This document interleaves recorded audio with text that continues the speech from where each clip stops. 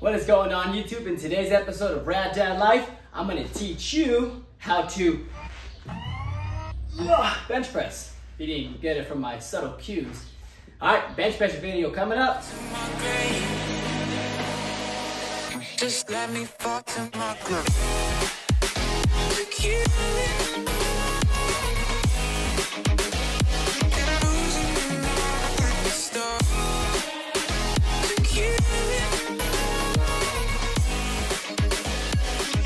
Just let me fall to my groove. Welcome back. So, bench pressing. You know, it's every bro's favorite day. Monday's chest day. Tuesday's chest day. Wednesday's leg chest day. Thursday's chest day, Friday, and then rest days. So, most bros do chest. Do they do it correctly? I hope so, since they do it every day. But for those who are getting started, or for those who want to correct their chest, this video is just for you. I've done 2 powerlifting meets. I think they were like 2 years apart. My first meet I did, you can watch the videos, I have them. The first meet I did, I competed at the 148. My bench press max was like 365. I failed my last 2 attempts, if I'm not mistaken. Second powerlifting meet, I did 289. And these obviously, if you don't know powerlifting, you have to listen to all the commands. They say unrack, you hold it. They say lift, you drop it. Or they say, maybe they say lift. You sit here until they say lift up and then you raise. So there's not like a little bounce and go. It has to be completely paused.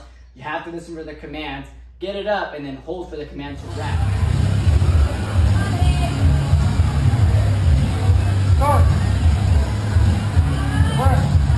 Get it! There you go.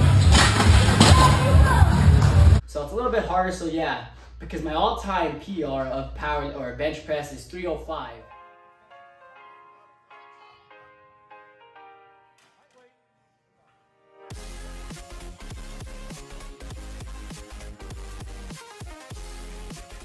And that was, I was roughly sitting at 155. That was my that's my weight that I roughly sit at, and then I would compete at 148.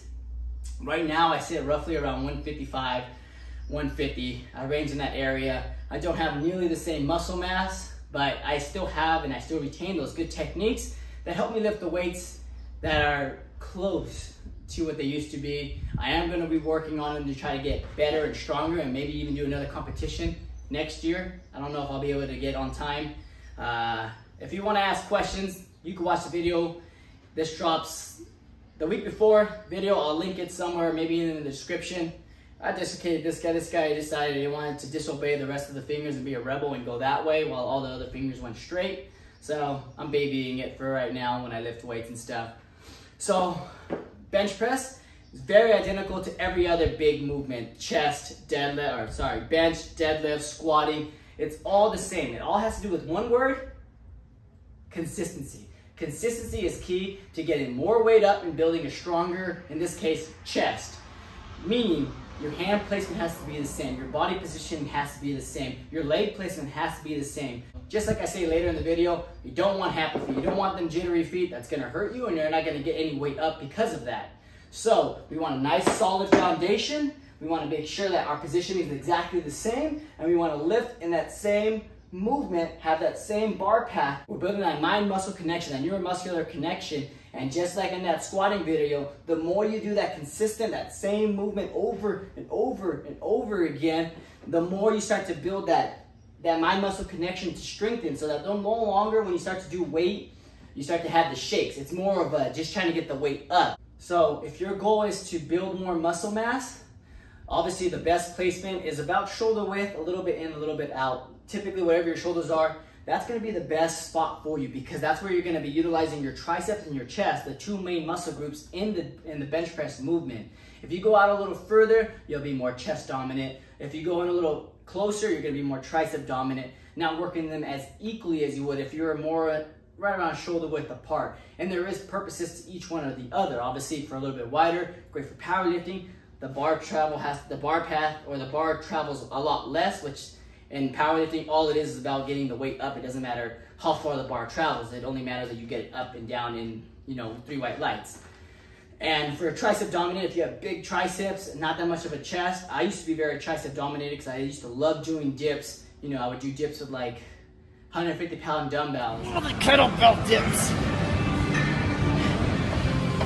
All the gains. You took them all. Yeah.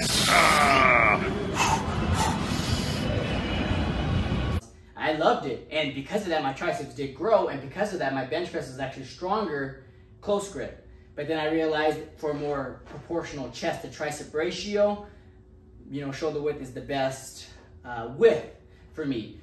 And then unless you're in prison, I don't recommend doing suicide grip. That's when you grip the bar like that.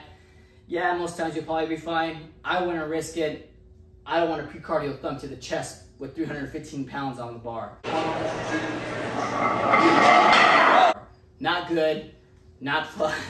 I promise you, you're not gonna have a good day. So wrap your fingers around that bar, be safe, don't be crazy.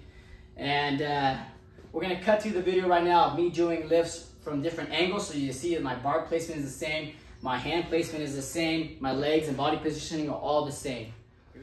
So just like in the squat video, consistency is key. That is the key to getting more mass or more weight up, is consistency. Same hand placement, hand positioning, foot placement, body positioning, and same bar path every single time. That will consistently help you put up more weight and build more mass. Whatever your goal is, it's still the same outcome. It needs to all be consistent. And so for me, I've bench pressed a couple different ways. I've been very narrow before, or I've actually been very tricep dominated, which is right about here. I've also been a little bit wider out. My fingers are on the grooves, my pinkies.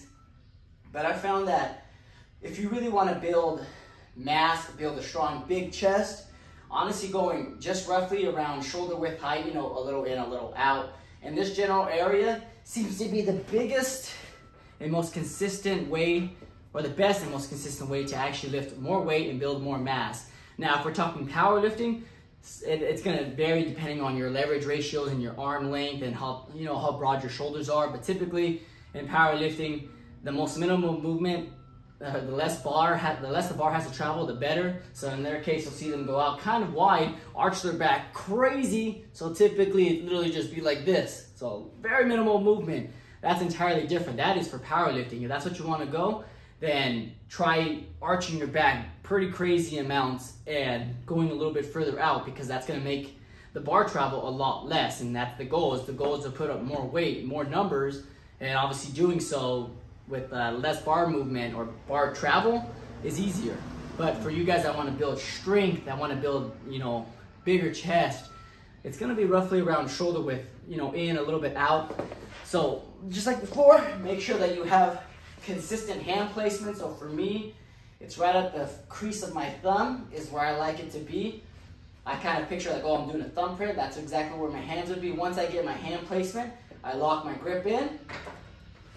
I make sure my eyes are eye level with the bar, because that's where I like to be. I bring my shoulder blades back, squeeze my rhomboids, then I bring my legs back, and now I'm in a nice tight position.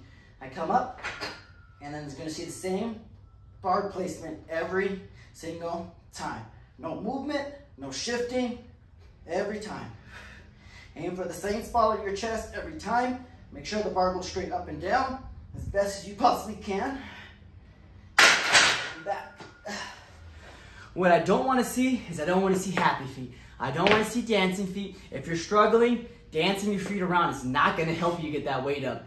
It's actually going to lead to you possibly getting yourself hurt, because your legs are your tree trunks. They're your foundation. So when you have them nice and planted, you squeeze those glutes, squeeze those hamstrings, and push as much as you can. You have that unified muscle group working to get that weight up. If you're dancing, you're taking away your biggest muscle, your biggest factor, which is your legs, and now you're putting a lot of strain on your core, your lower back, your stabilizers, because now instead of having a nice solid foundation, it's like me taking an axe to the tree trunk, hitting it from different areas, and then saying, okay, let's see if you're as strong as if you were uncut. It's not. It's gonna be able to be knocked over a lot easier than if you have a solid tree branch. Same thing with bench press. Sorry, a lot of cars. If you have your feet nice and planted, you're gonna be one solid movement. So when you're pushing through, flex those glutes, flex those quads, and push through. No shifting of your weight, because that can cause damage to your lower back.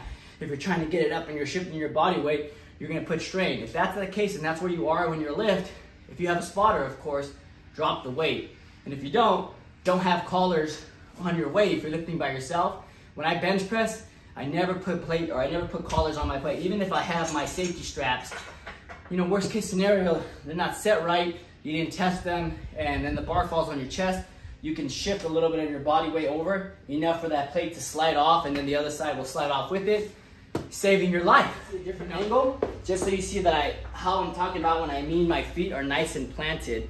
So just like before, I'm gonna preach it till you die. Consistency is key. So like I said before, put my fingers in the same spot. Once I do that, I roll my back nice and tight. I squeeze my rhomboids together. My shoulder blades, I pitch them tight. I bring my legs close to me as much as I can without lifting them up. I look at the bar, make sure my bar is nice in place where I like it, and then up.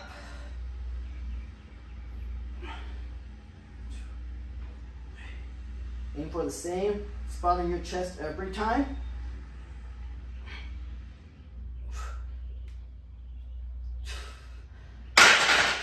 You'll see some lifters or some power lifters actually bring their legs all the way back. If that's how you have to do it, that's perfectly acceptable. It's the same concept. Their legs are brought back as far as they can on their tippy toes, and their legs are nice and flexed. Their back is nice and arched, and now they're a nice, tight, solid group of muscle. What I was saying for powerlifters is they over-exaggerate this because the rules are you have to have your butt and your shoulder blades touching the pad. So they do it at a crazy amount and then go super wide and then bring the bar to this part of their chest. So the movement is literally here, and then they say up. So your bar path is very minimal compared to how I do it this way.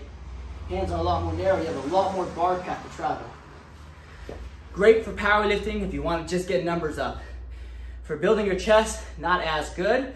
You're not going to get a nice full chest that way. You're not going to build strength as easly. Back in the day, I was able to hit this for 10 reps. I'm nowhere near that anymore. So I'm just literally probably going to do this just for one. Don't like to make excuses when my chest is a little sore and so is my hand. But just to show you on a little bit heavier of a rep for me, I'm going to still keep the same foundation of everything we just talked about, same consistencies. I'll tighten it out just a little bit, nothing crazy.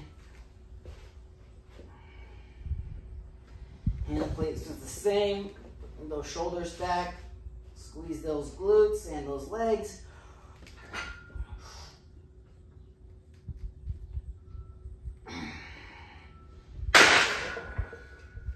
In summary, bench press fundamentals has a lot to do with every other squat and deadlift fundamental, which is consistency. The same hand placement, foot placement, body positioning, same bar travel, or the same bar path every single time. It is the key factor in every big movement you do for you to keep yourself safe and to push more weight up and to grow bigger muscles.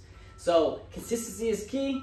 Don't forget that. If you guys have any questions about how to lift more weight, there's a million different things we can do, like pause dead or pause bench press, reverse band, progressive overload. I can make a bunch of different. As always, thank you so much for liking my videos, commenting, subscribing. I really do appreciate you guys. As always, have a rad day. Flex out. And maybe I should do the chest out. Chest out.